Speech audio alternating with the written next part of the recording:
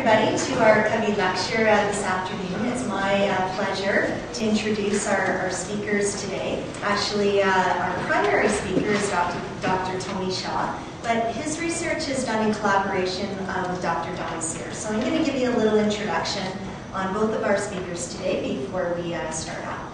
So Dr. Tony Shaw, he's a professor here at Brock University in the Department of Geography. Many of you will be familiar with Tony and have taken courses with Tony for our students in the audience. But what many of you may not be aware of is that Tony is one of our fellows with the Institute and actually has been affiliated with our Institute for quite a few years. He teaches courses in the areas of meteorology, applied climatology, and of course viticulture. And his current areas of research include wine terroir, site selection methods for new vineyards, freeze protection methods, which as you can see with our weather outside is very important and critical to our industry this time of the year, wind energy, and also looking at climate change and how to mitigate the impact of climate change in terms of viticulture.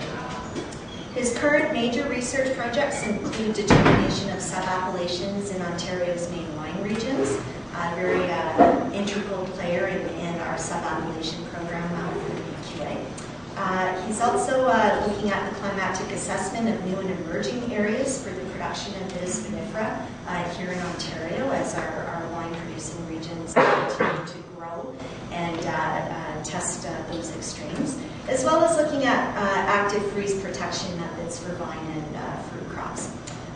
He's a regular contributor at international and national conferences, and also has a number of collaborations throughout Ontario, Quebec, United States, and even as far away as France.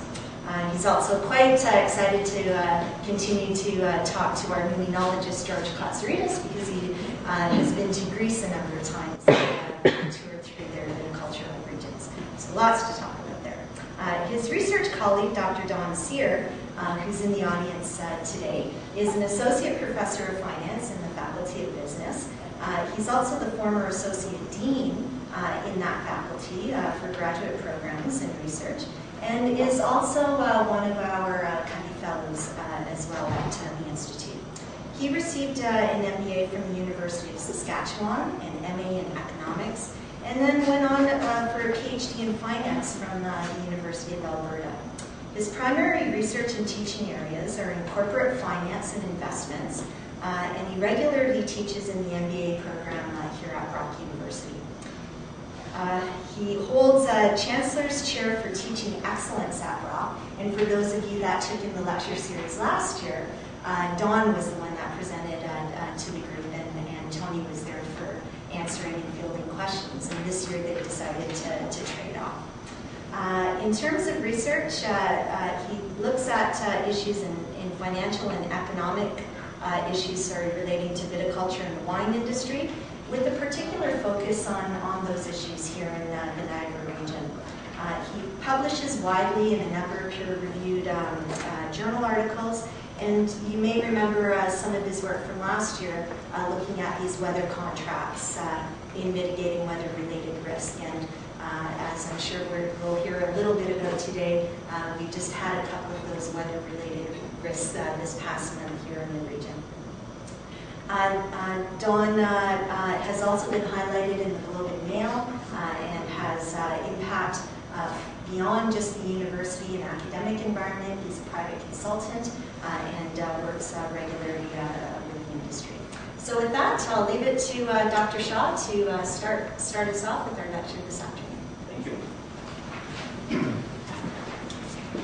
Thank you very much. And first of all, I'd like to thank the audience here for attending this presentation, and also like to welcome our viewers on webcast and Cogeco as well.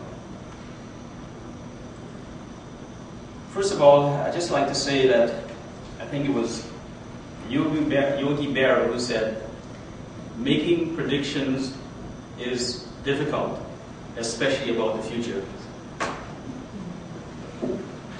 I'll try that again, maybe another funny joke. climate is changing all the time, and the time scale, of course, varies from several 100,000 years to decades to even a year.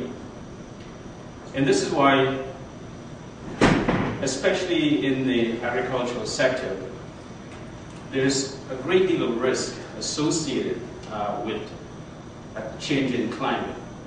If the change is gradual, then society is able to adapt.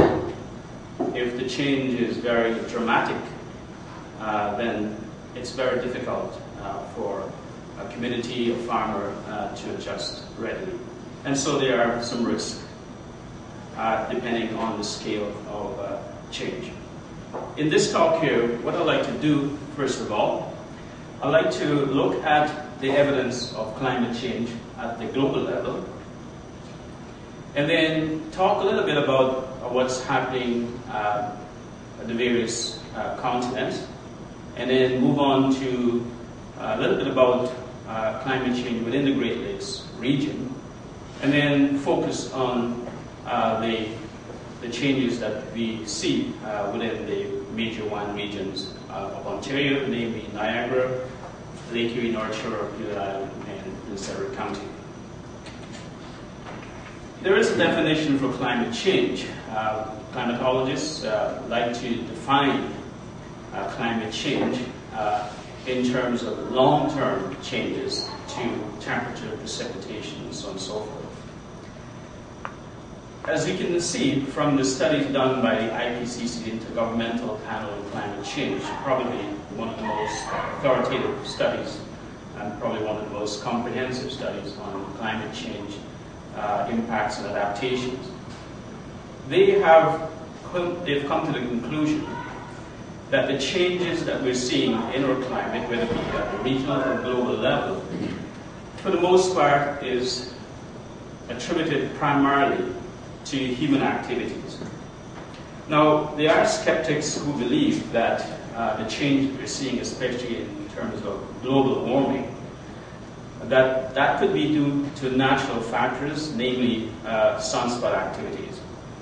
Now, the IPCC document is very clear on that any type of change that might be attributed to natural factors such as sunspot activities accounts for only a very, very small fraction change in the energy, which is unlikely to give rise to the very dramatic change we've seen in temperature and precipitation patterns on a global scale.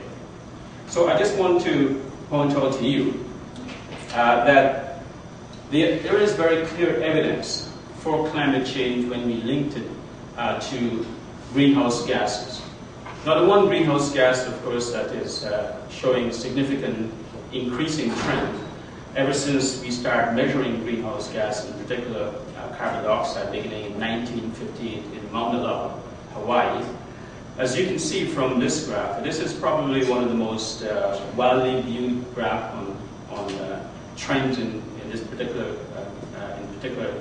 carbon dioxide. As you can see, from 1958 to roughly 2005, these, and of course, the current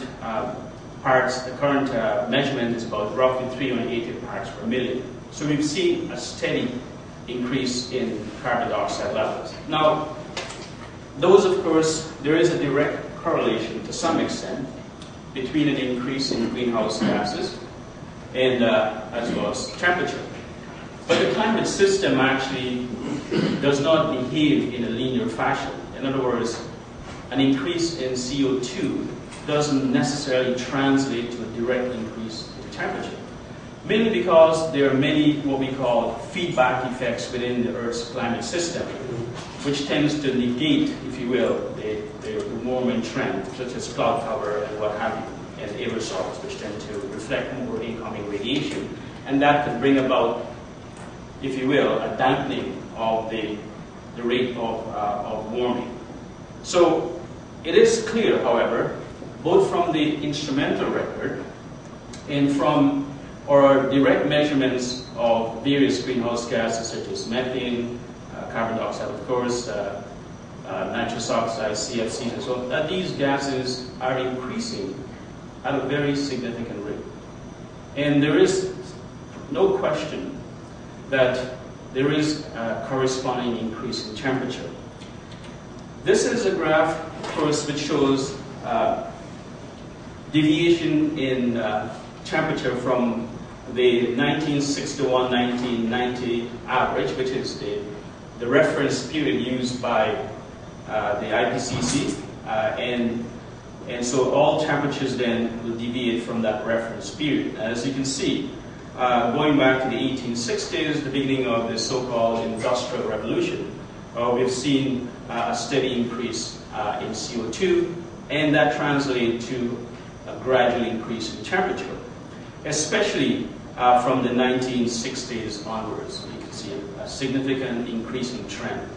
And that correlates very well with an increase in especially carbon dioxide levels and various human-induced changes such as deforestation and the intensification of agriculture. So at the global level, we are seeing these trends, and studies have been done at the continental level in just about all the continents, with the exception, of course, of Antarctica, where there's no real increase in temperature at this point in time, and certainly in Australia, because this is looking here at the southern hemisphere. And the southern hemisphere, of course, is comprised primarily of water, so there is a dampening in terms of temperature increases. But all the continents are showing a gradual increase in temperature, which is very, very based on what we call the instrument record, observational data, the empirical data.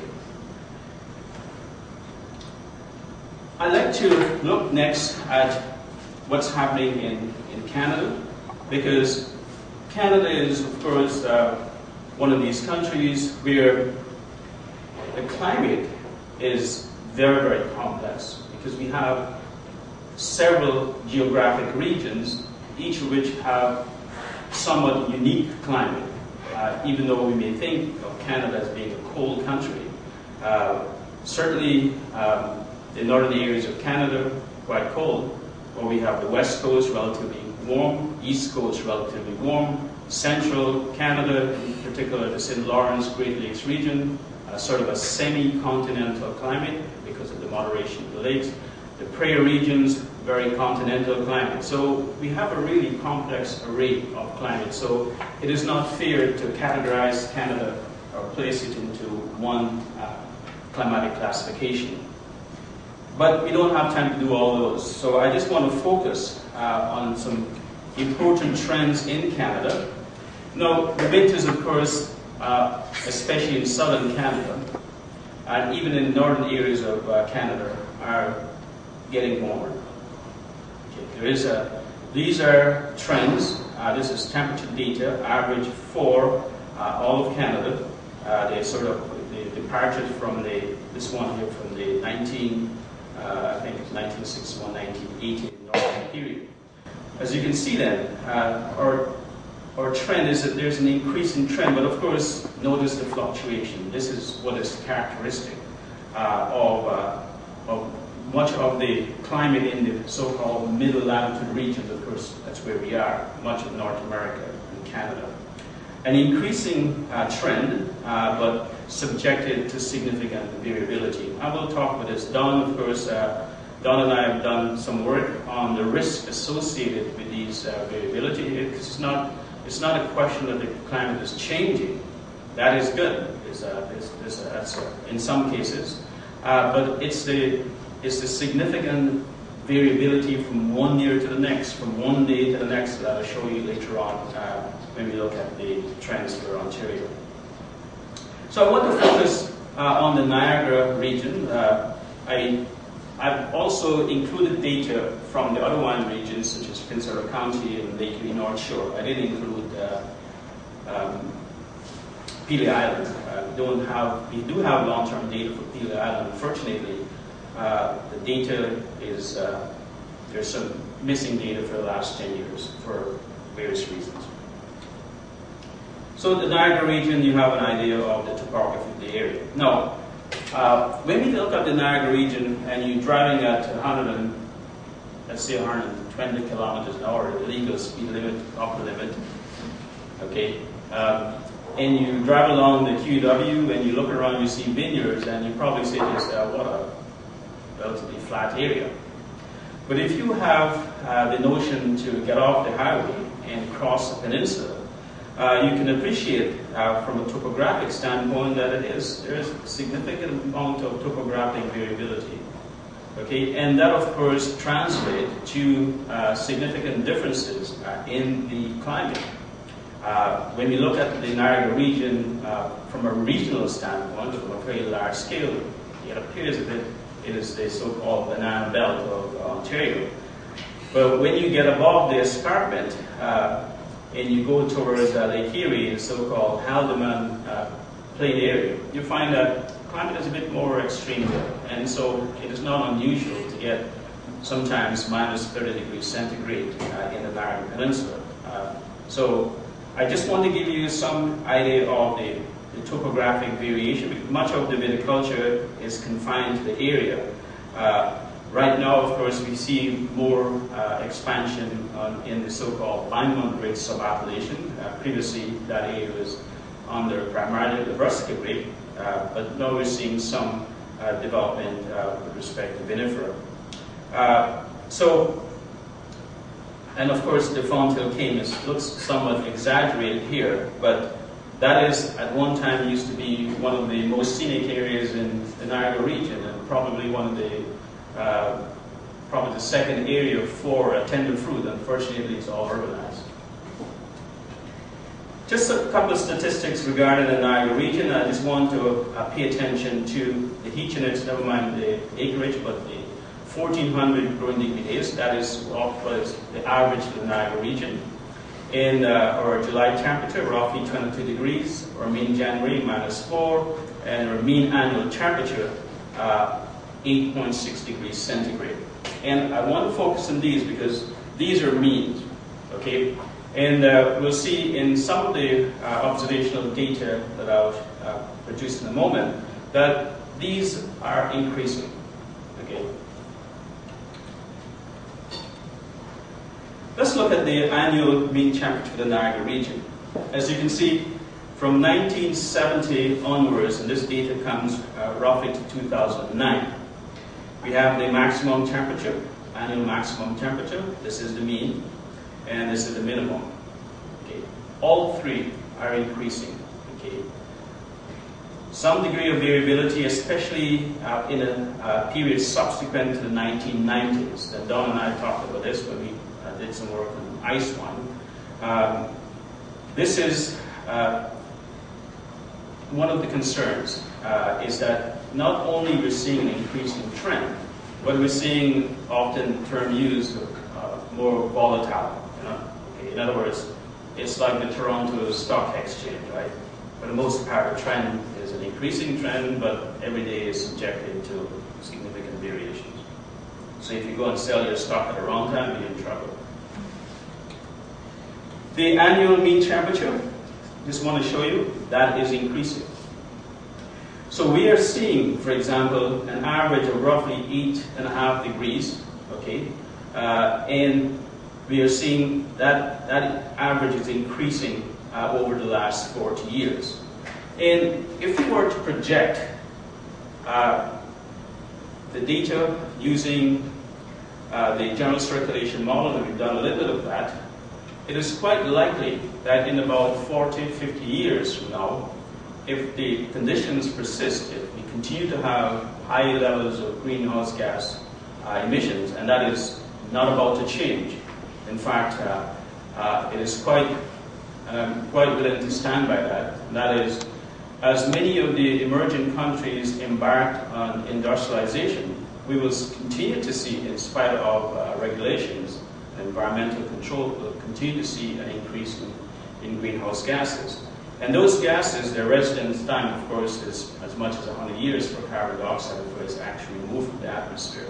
So once emitted, these gases will remain there. And so present trends, if they continue, we could see a climate probably similar to what you might find south of the border, probably around New York State, Pennsylvania. Because this is what we're seeing. We're seeing a shift. A shift in temperature. And one of the ways in which we can actually anticipate some of the impacts of climate change is by looking at areas that have a similar climate to what we might expect to give us some indication of what we can expect in about 25, 30 years down the road. Now, 25, 30 years is not a long time. Especially when you're thinking in terms of vineyard, permanent perennial crops. When you plant a vineyard, you expect for it to produce on a commercial basis at least for 25 years. So vineyards planted now are likely to remain planted for the next 25, 30 years.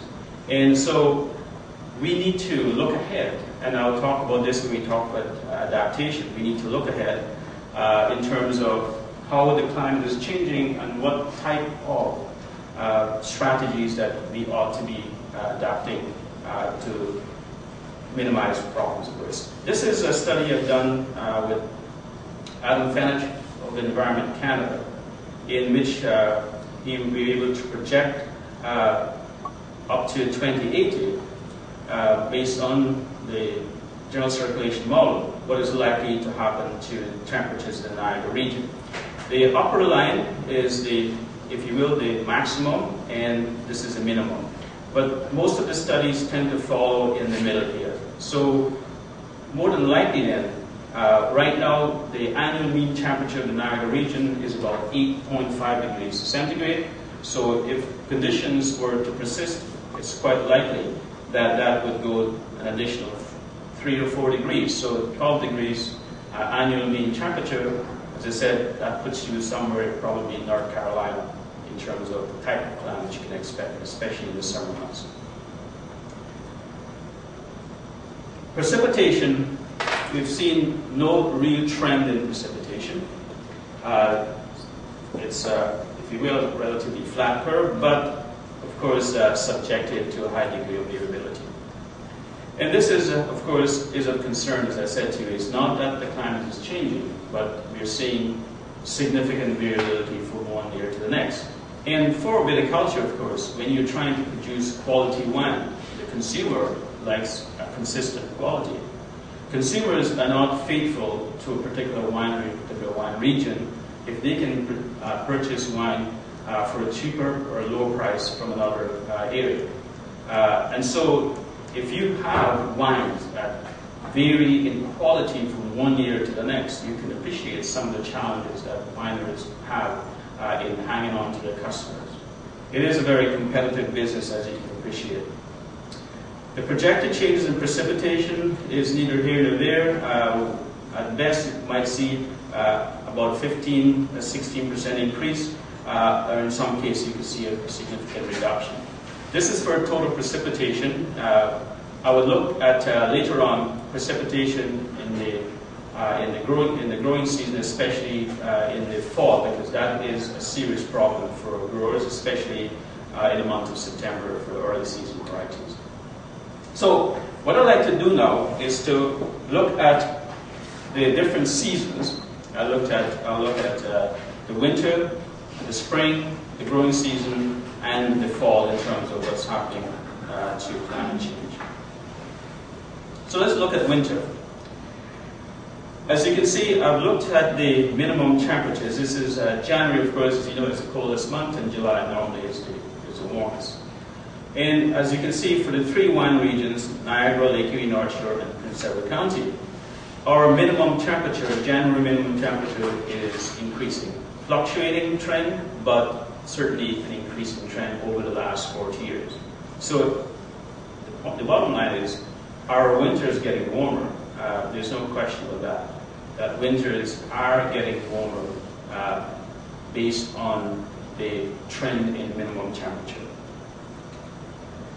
I looked at the case for just Niagara and Lake Erie. So we're seeing minimum temperature an increase over the last 40 years of roughly 2.5 degrees centigrade. And that's significant. That is a significant trend See, climate change, natural climate change, is it's a much slower process. It may occur over a period of 20, 30,000 years, depending on the cycle. We are seeing these dramatic changes over a period of less than 40 years.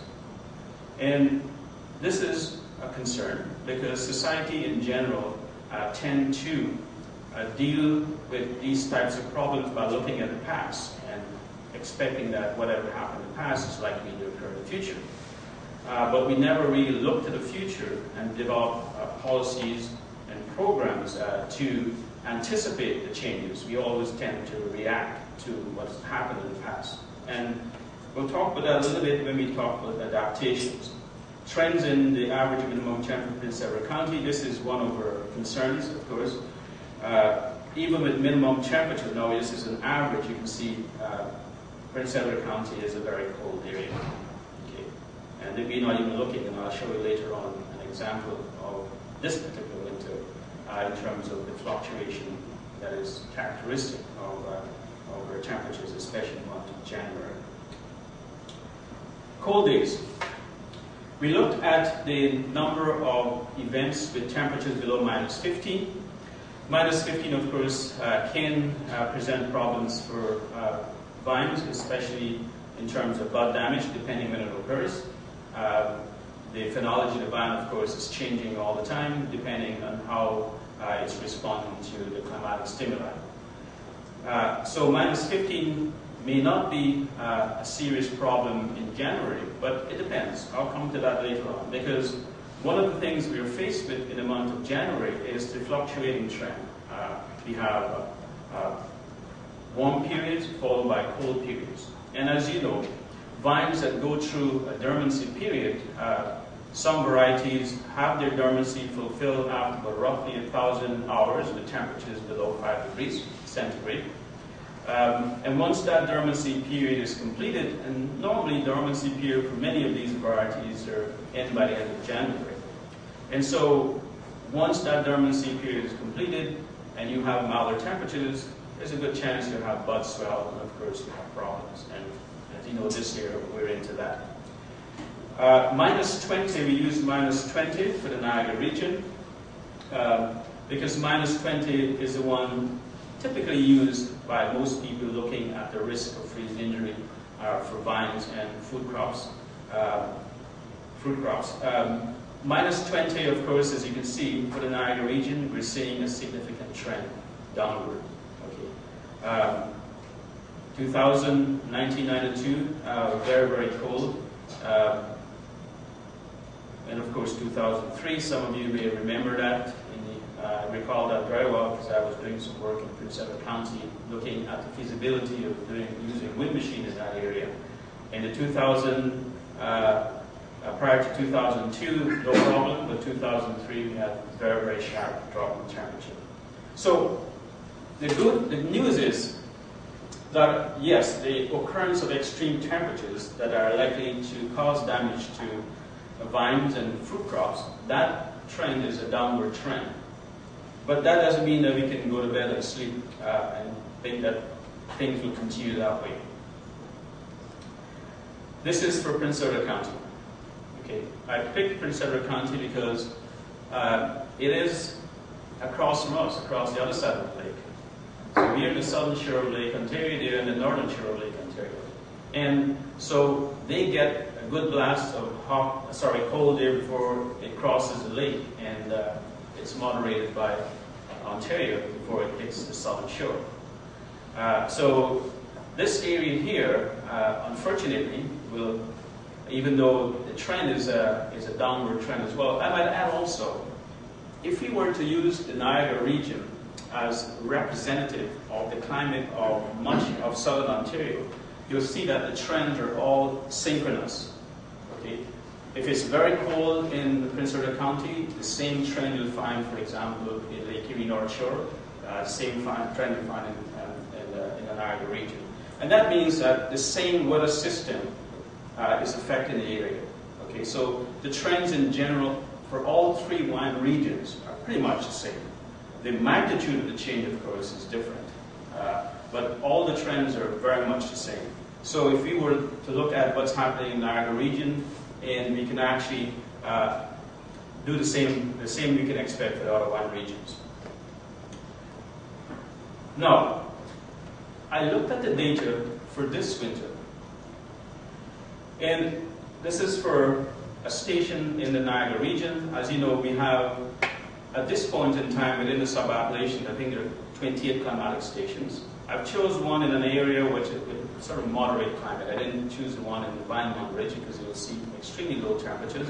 And if you go closer to Lake Ontario, you do find some temperatures dropping to below -20, but not as cold. But this one here is very typical what you'll find in the Niagara region, with the exception of that. Notice this.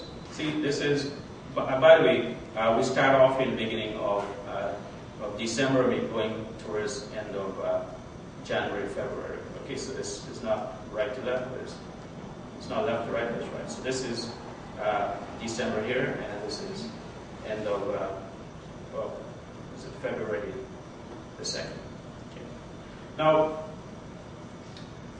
can you see then what we're talking about? Okay, we start off at temperatures above 0, and then it goes down, then it goes back up again, comes back up again, down, goes up, and so on and so forth. And of course, we know that in this area we've had some bud damage for some varieties.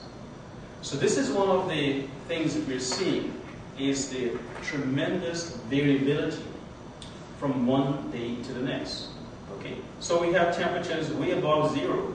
Okay, at this point in time, and then it keep on dropping, and then drop, and then it went back up again, and so on and so forth. And for those of you who are viticulturists or growing grapes, Debbie is, this is a very serious problem. So even though our winters are getting milder, what we're seeing is this kind of freeze-thaw cycle, which is not good for vines. Especially if these freeze-thaw cycles occur towards the end of January and in February. Because most varieties would have completed their dormancy period. Varieties such as Merlot and Chardonnay, in fact, they're very cold hardy in January and up until probably the beginning of February or mid-February. But they'll lose their hardiness quite quickly, okay, because they're early season varieties, Merlot, Chardonnay, they bud early, and therefore, even though they're very, very winter hardy, their dormancy requirements actually are fulfilled quite early, and therefore those varieties are very susceptible to freeze damage, especially in view of the fluctuating temperature that we see. So while on one hand our winters are getting milder, we're not seeing as many sub-zero temperatures as we've seen in the past. What we're seeing, especially in the months of December, January, and February, are these fluctuating temperatures, warm spells followed by cold spells, and so on and so forth, which is not good at all. And this is, as you can appreciate, this is Prince Edward County here, down to -35. Now, obviously at -35, it doesn't matter what you do there, right? You can have wind machines, unless you go and blow hot air on the vines, right? You will have damage, inevitably. So these are some of the things that we have to deal with in a changing climate. It is not a change which is gradual. It is a change which is, unfortunately, very volatile. And that is one of the reasons the risk for viticulture becomes extremely important. So as viticulturists, when we're looking to develop varieties, we need to pay attention. We are not out of the danger zone with climate change. In fact, we could be even more susceptible to these vagaries in the weather, as we were observing in the case of this particular winter here. Don and I did some work on ice wine because, and I'll skip that there because most people, or I'll just leave this slide off here. We looked at the data for Harrow and Vineland, long-term data in terms of the picking hours and the days suitable for harvesting ice wine at temperature below -8. -8, of course, is the threshold used by the VQA. So when you, for the wine to be considered officially ice wine, it must be harvested at temperatures at -8 and lower. But we know that the growers much prefer to harvest the grapes at temperature roughly -10, -12 for various reasons. And what we're looking at for this area, we looked at the, I'll skip this one, -12 degrees, but this is it for the Niagara region. I looked at the number of days with events -8 and lower for the Niagara region. So December, and of course January, and of course February. Now, we know that by end of February, forget it, if it's very mild temperatures and you're expecting big ice wine, most of it would have rotted and the animals got the other half. And so by the end of January, if it's not harvested, you may have a problem in hand. But as you can see, we're seeing December, not a very significant trend, but certainly January, we're seeing these, again, significant fluctuations, especially in the latter part of the 90s and onwards, and of course certainly for February as well. So the industry obviously is one with a lot of risk, because you're leaving a crop out there, and if the temperature doesn't drop early enough, this year fortunately we're lucky, but the trend is one we will probably see fewer picking days in the years to come, and quite possibly we may have to change the threshold temperatures for picking wine. I know in Germany it's a little bit higher, it's not -8, it's a little like Austria, similarly, it's a little bit higher. So I suspect that in years to come we may probably look at -6 degrees, because in a way Austria and Germany are, because of relatively milder winters. Same trend altogether for the Niagara region. And I looked at it, the same Lake Erie North Shore. Lake Erie North Shore, I think, is going to emerge as a very important wine region in Ontario. It has the climate, and it is an area which shows a lot of promise, but the same trend. As I said, if you were to put the two graphs, all these graphs together, all these trends are the same. The fluctuating temperatures are very much very similar. So the trend is a downward trend, in other words, in terms of picking hours for ice wine. Same. So I moved on from ice wine to see what's happening to our climate during the transitional period of April and May. Our springs getting warmer? Are they getting colder? What's going on? So I looked at the frost-free days, and the frost-free days for the 3 wine regions, and how I delimit or define a frost-free day as a temperature. For example, the last spring frost is defined as when temperatures drop to the last temperature is -2 degrees. And the fall frost, the first fall frost, is when you have a temperature of -2. I didn't use 0 because Environment Canada defines the frost period using 0 degree threshold. But for viticulture, -2 is what is likely to have damage on open buds or even swollen buds. Certainly young tissue at -2. So as you can see, for all 3 regions, Niagara, Lake Erie, North Shore, and Central County, we're seeing an increase in frost-free period, okay? Which is good.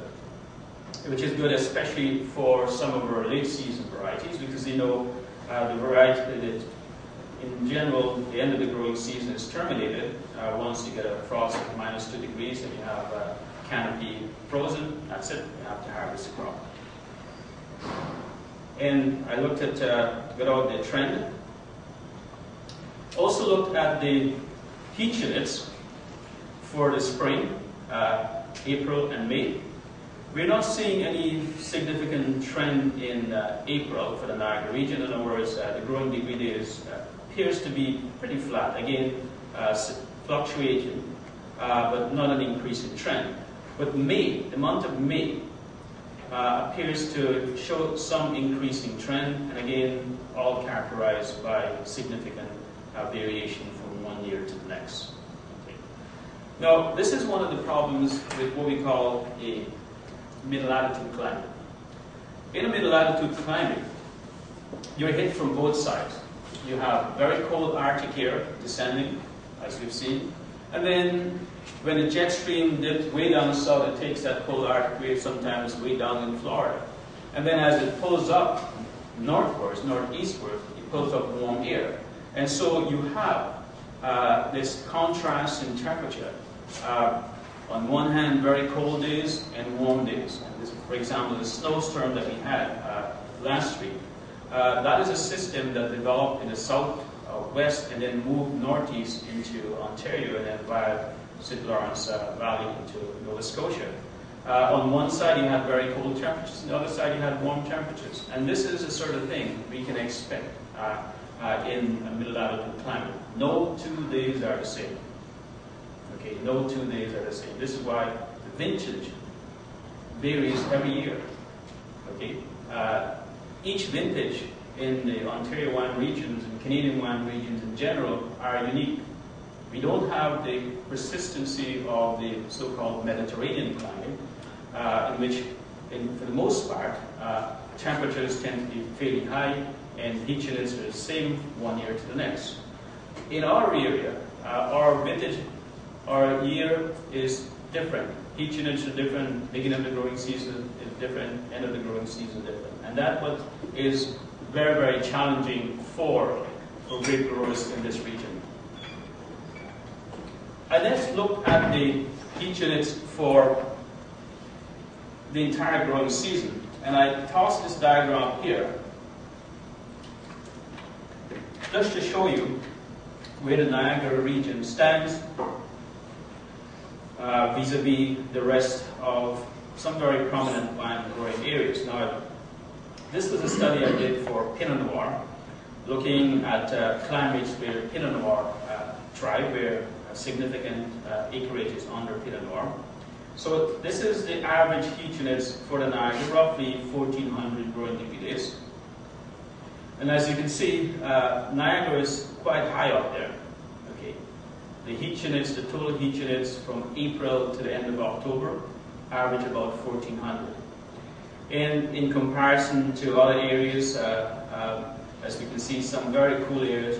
Schaffhausen is in Switzerland. The Valais region is in Switzerland as well. Of course, you have the German areas, Alsace, much lower.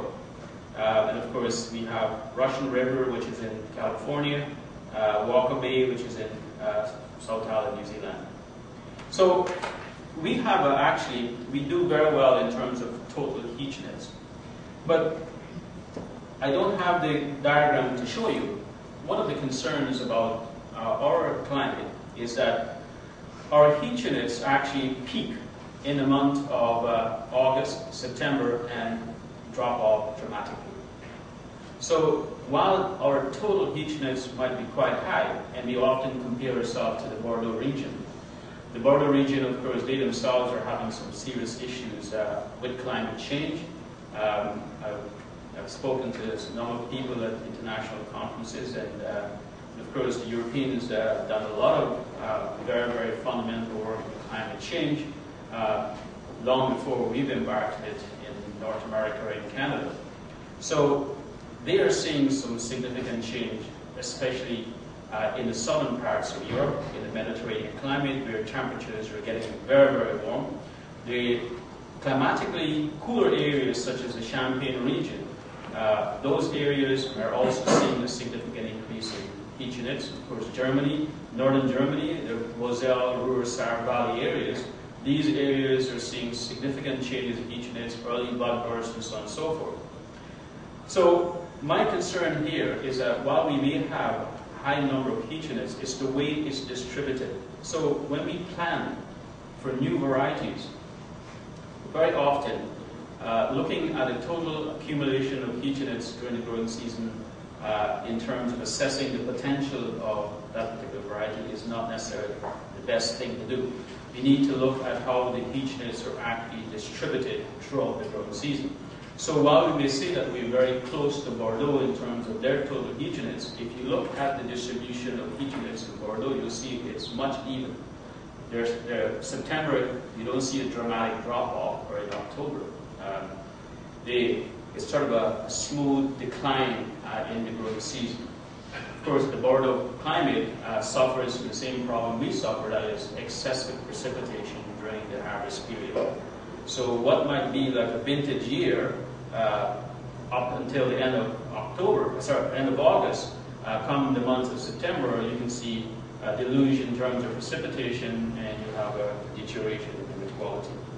And this is just an example of what we see, for example, in other areas, the Burgundy region. This is a deviation from the mean temperature, the growing season mean temperature. As you can see in the Burgundy region, they're also increasing, the Rhine area, and of course Barolo in Italy, and this is the Bordeaux region. And an athlete sent me an email. In that email, of course, one of the presenters from Bordeaux, their research unit there, they are also, as I said, doing a lot of work on climate change. That area, even though it's close to the Atlantic Ocean and is supposed to experience some moderation from temperatures, their winter temperature, of course, is quite moderate, but they are not immune from long-term changes in temperature, especially during the growing season. So the Bordeaux area is also under a potential adverse impact from global warming or an increase in global mean temperature. Now, can we expect warmer temperatures during the growing season? Yes. We looked at the number of days with temperatures greater than 30 degrees centigrade. Why 30 degrees? Because 30 degrees you have some stress to photosynthesis, a significant reduction in photosynthesis. You have moisture stress, and quite likely you may have some reduction in sugar levels and so on and so forth. Reduction in acidity. So what we're seeing over the last 40 years, again, very, very volatile, but certainly an increase in the occurrence of extreme maximum temperature. And that is a concern. That is certainly a concern because it does have implications for quality, it has implications for irrigation, and so on and so forth, moisture stress. I looked at the overall growing degree days for the 3-in-1 region, and this, in fact, is very heartening, okay, because what we're seeing, even though, as I said to you, the mean peach units for this area is 1,400 growing degree days on an average. The average statistic the average never occurs, right? And we use that as simply a way of comparing things.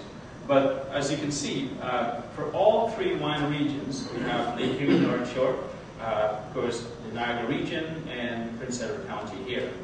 And as I said to you earlier on, notice the trend. Everything is in synchrony, right? So when we're looking at long-term trend, we use the Niagara region as an indication of what's happening elsewhere.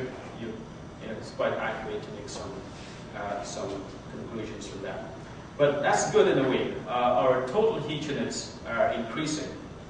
And that means that, as I'll see later on, possibly some varieties that we're struggling with in terms of reaching maturity, especially Cab Franc and Cabernet Sauvignon, it's quite likely that these varieties might do much better in a warming climate.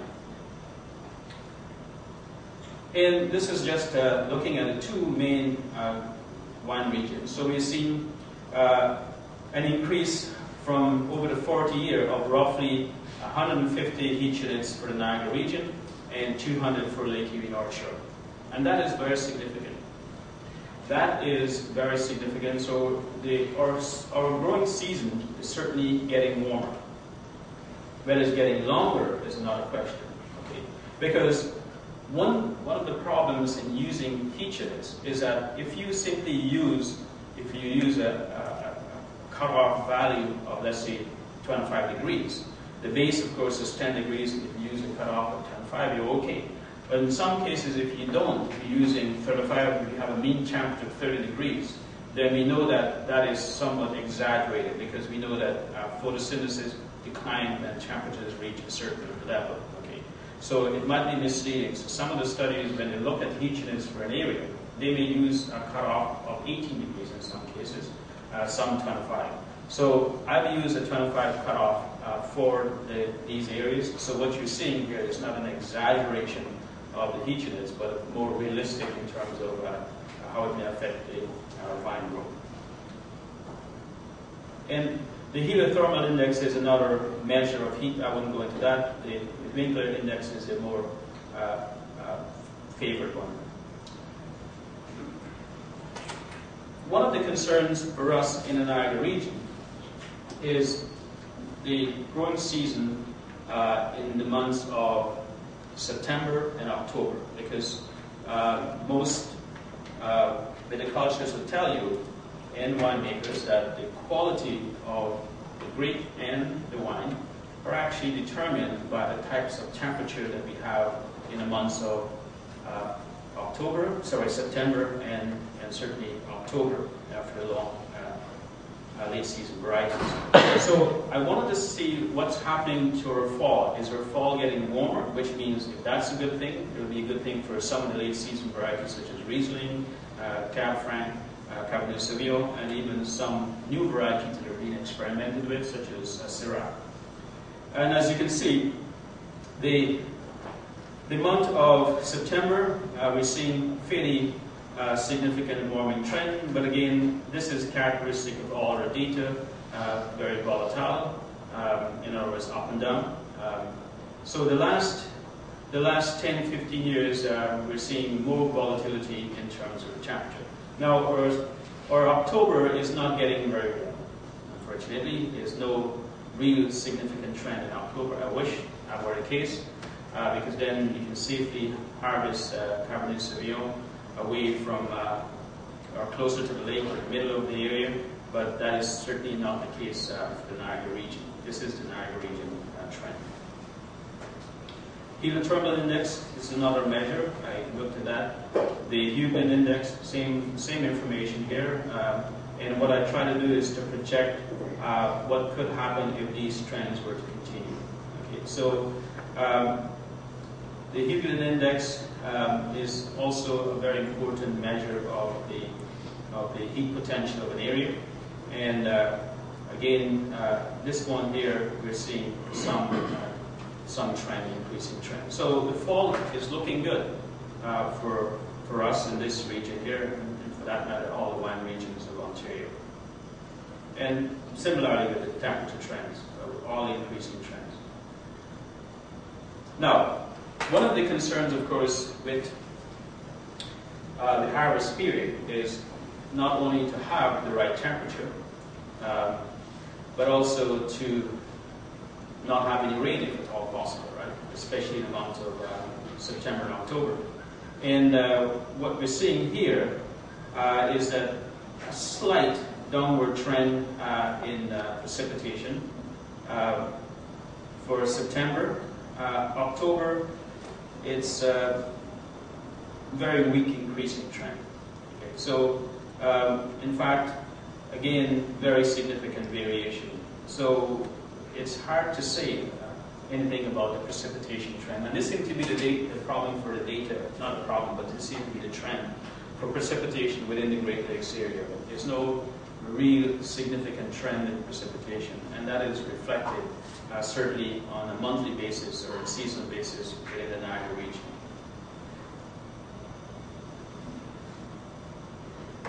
Okay, so what I've done in this particular slide here, I've looked at the trend in total heat units for two main wine regions. I didn't want to clutter the graph with too many. So I've looked at simply the Niagara region and Lake Viticulture, and looked at the minimum threshold heat units for maturing different varieties.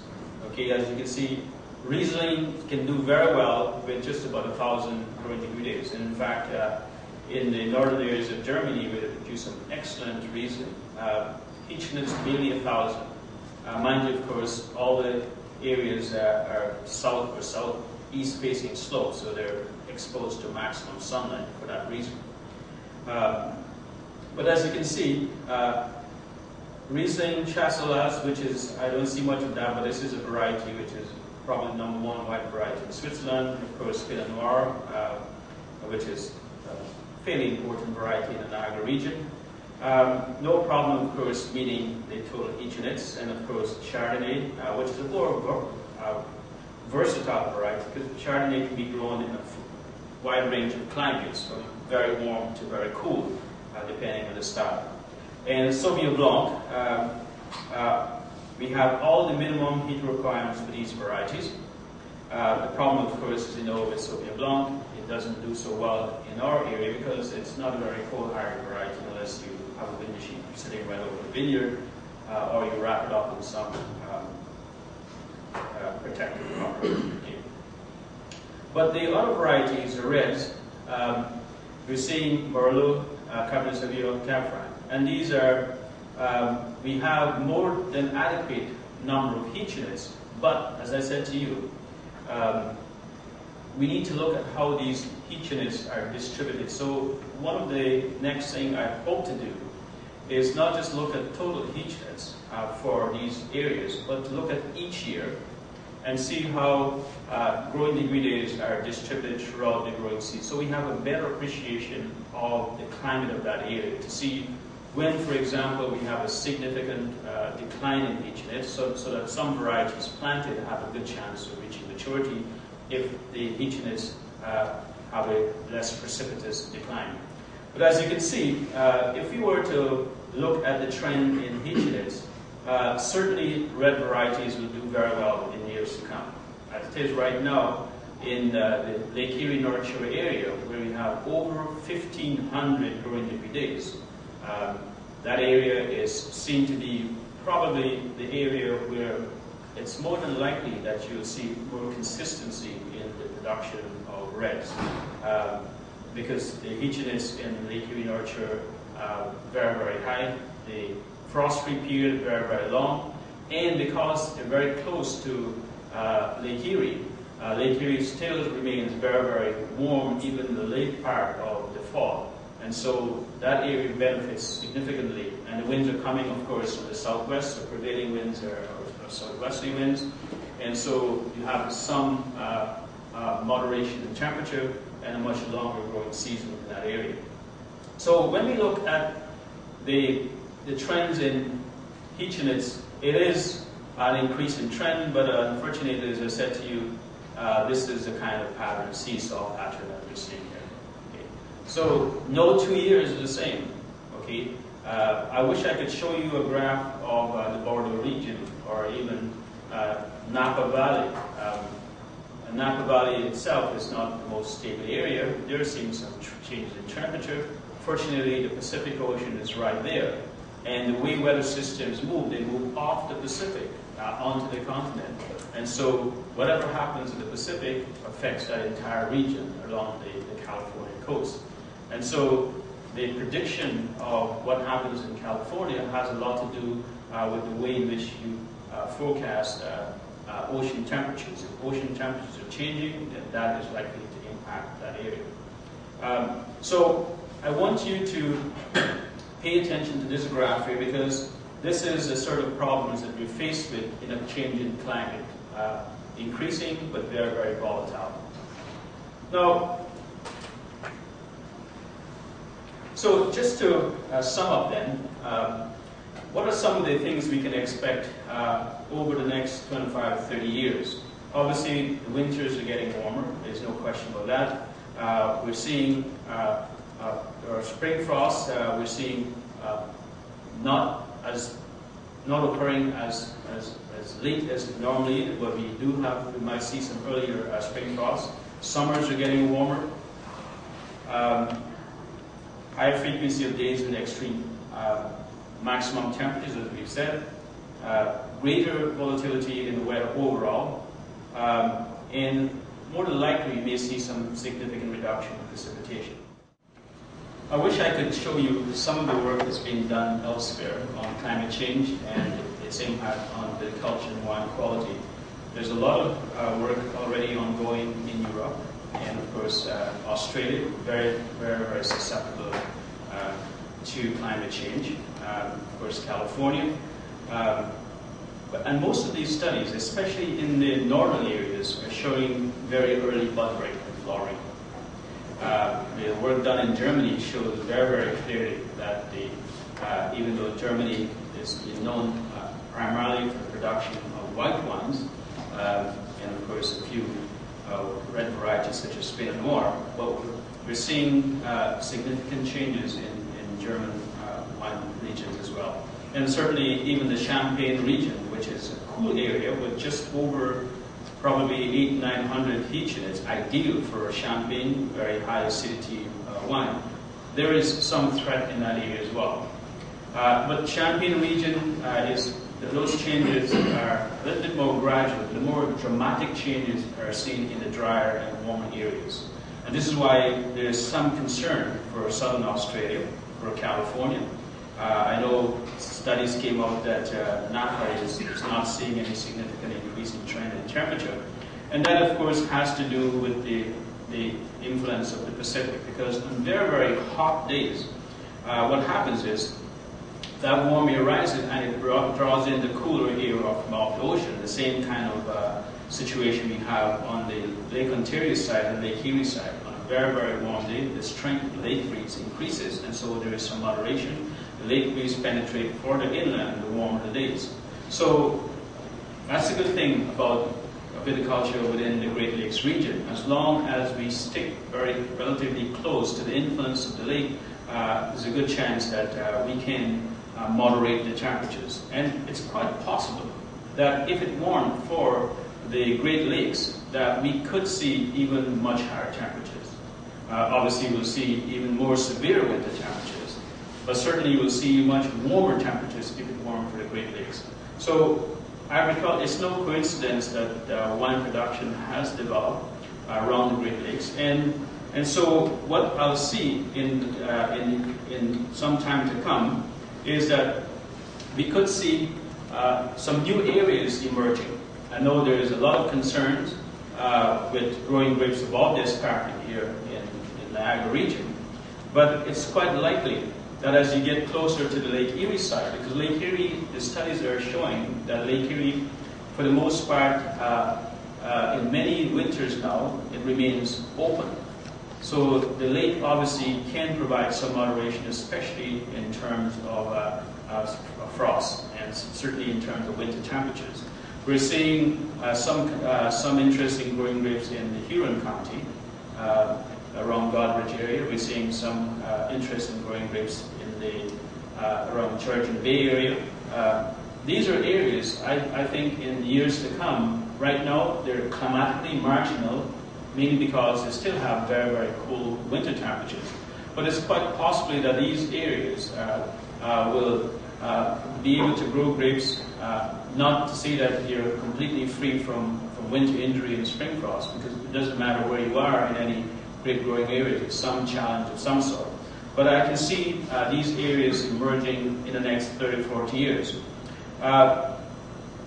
Right now, I think the area, Lake Erie North Shore and Pelee Island, are ideally suited for reds.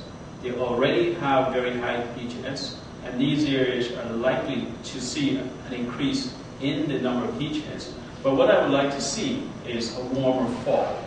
If the fall remains warmer, then these late season varieties have a good chance of reaching their full maturity. I see also some shift in less cold hardy varieties, such as Sauvignon Blanc, Pinot Grigio. These are varieties, obviously, they'll do well in the growing season. There's no question they can do well in the growing season, but the question is whether they survive the winter. And if our winters then are getting milder, it's quite possible that these varieties will thrive. Now, we've invested in wind machines, and wind machines have certainly significantly reduced winter injury. There are other ways of protecting vines, and in fact I'm doing some work using some of the, there's a horticultural material that you can actually use to protect the vines, and we're seeing some significant differences in the temperature inside the canopy and outside in this cover material, using this cover material, as much as 8-9 degrees difference. So for wineries that are interested in growing exotic varieties and can probably able to make a profit from the high labor and material costs of using this kind of protection, more than likely you will see a diversification of some of the strategies used for minimizing winter injury. Expansion, I see, as I said, expansion of viticulture in northwards, but in preferred snow belt areas to Great Lakes, because we still need to stay within the Great Lakes. As the climate, because the best quality wine, as you know, is produced under relatively moderate temperatures. And one parameter I am really concerned about, and I haven't dealt with it in this presentation, is the diurnal temperature range. The range in temperature between the difference in temperature between the maximum of the day and the minimum of the day. What we're finding, and this is a phenomenon which is worldwide, we're seeing a significant increase in the minimum temperature. In other words, the nights are getting warmer. Okay? There has not been a significant increase in maximum temperature, but nighttime temperatures are warmer. Now, that certainly has an implication for wine quality. In the Niagara region, the average diurnal temperature range is about 10 degrees centigrade. And that is not a very significant variation. In other words, the days are warm and the nights are warm, which means that you have very good sugar levels, but acidity can go down quite significantly if temperatures remain high. So I'd like to see what's happening to minimum temperature with global warming and climate change, because that is one parameter, especially in the harvest period, where the diurnal temperature range becomes very, very important in terms of preservation of massive maturity. So those are some areas that are likely to be impacted. Now, one of the things, of course, with milder winter is that you can see a proliferation of pests and disease in the growing season. Okay, and this is a concern. All the studies have shown that our winters are getting milder, and it's quite possible that we could see an infestation from outside of the region, because the climate, with climate change, species are migrating very, very slowly. Okay, we've seen that in terms of what's happening with ocean currents during an El Nino or La Nina. Okay, huge migration of fish species in response to the temperature, because they always want to be in the environment in which they're most comfortable. And so, with climate change, we could see some significant shift in the pest infestation. And so, while our winters are getting milder, very often I think sometimes a very cold winter, not cold below sub-zero, but something that cool enough to kill off the pests might be a good thing. Now, adaptation. One of probably the biggest obstacle to climate change is to get people to change.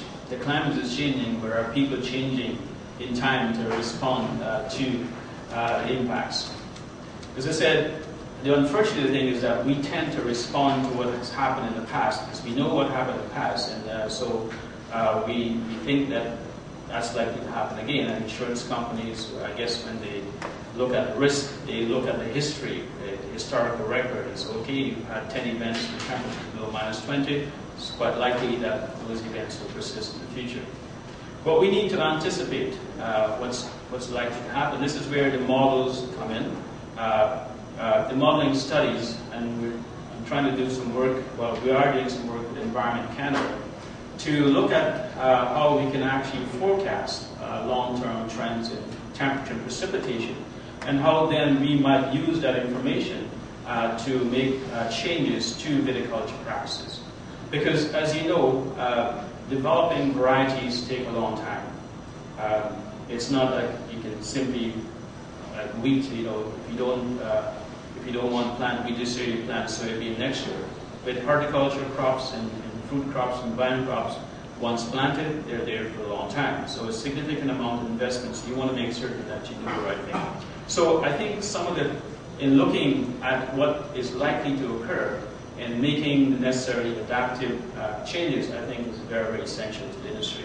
So right now, I think in the Niagara region, we are, and certainly in Ontario as a whole, we are looking to see how might we better forecast what is likely to happen, what sort of strategies we might have in place now, what sort of government programs and policies, what kind of research can be done. And I'm making here a plea for more research, not necessarily looking at what happened, but anticipating what is likely to happen so that we have these strategies in place and we have programs in place to deal with climate change. And rather than go on and on here, I would be more than happy to take some questions. I have some practices, develop water conservation measures. Everyone should do that. But Don and I will be looking at investment in crop insurance, because this is one way in which you can actually minimize the risk. But as you know, insurance companies will not continue to insure a very high-risk area of the industry. We know that, for example, if you live in parts of Florida, you may not get any hurricane insurance because the frequency of hurricanes increase, and the insurance company cannot continue to bail out people who want hurricane insurance. So it is one strategy that we have, but we need to look at managing the environment, and I'm talking over here about preventative measures and adaptive measures. So there's a host of things that we could do.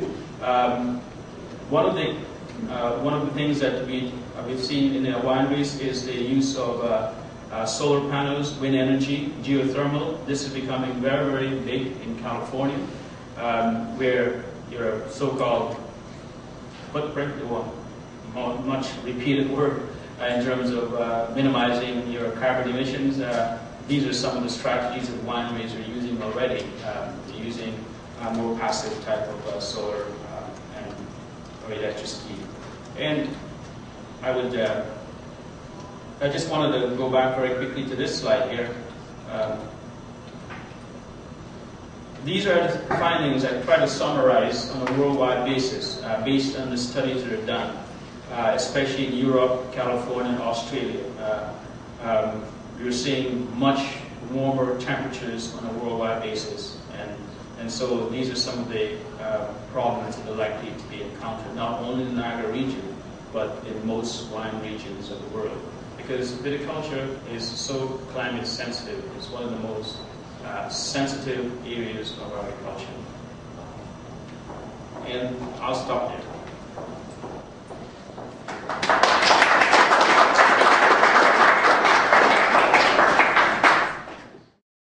Actually, I have a question from the live webcast. It's a comment. They're asking you to comment. Lately, there have been reports on the news programs concerning La Nina. They have talked about cycles of La Nina and El Nino. It has been said that we are entering into La Nina cycle, which could last from 10 to 30 years. When in a La Nina, the jet stream dips prior to the Great Lakes and results in a change in prevailing weather patterns, bring colder winter temperatures. Can you please comment on that? And I think I know who that question is coming from. I received that question by an email and I didn't have a chance to respond to it. La Nina, of course, is the one is a cold ocean current, and that, of course, is what is keeping temperatures quite cool on the Pacific side. Both phenomena are actually fairly destructive depending on where they occur with more intensity. We're seeing, for example, in Australia, very, very heavy precipitation and severe hurricanes in Australia associated with a La Nina, not El Nino, but La Nina. For Canada, La Nina tend to bring a bit colder temperatures, especially in the prairie regions on the west coast.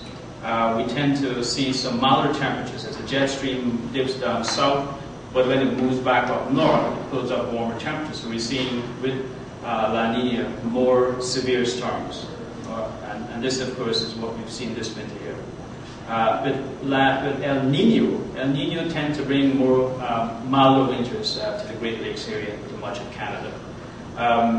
But there's no real, the pattern of the jet stream can vary quite significantly even within La Nina and El Nino phenomena.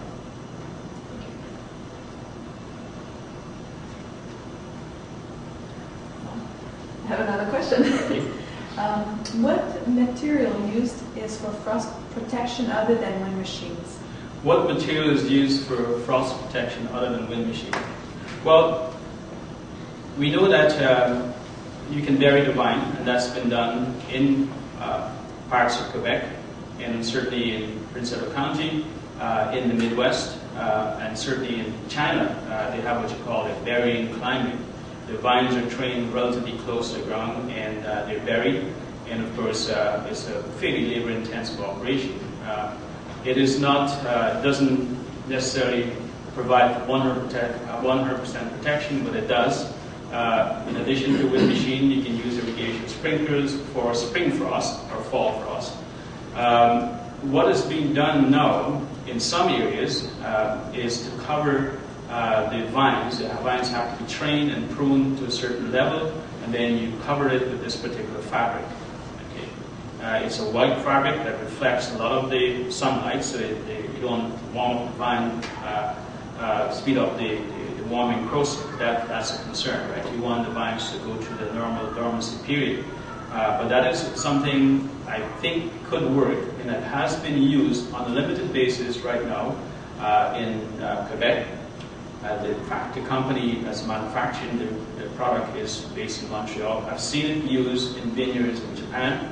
I haven't seen it in China, but I've seen it used in the Midwest, and that might prove to be effective. But the cost, I don't know about the cost. Whether the cost can be prohibitive, whether it can be done for a large scale, but certainly in small vineyards in Quebec, it's been used quite successfully.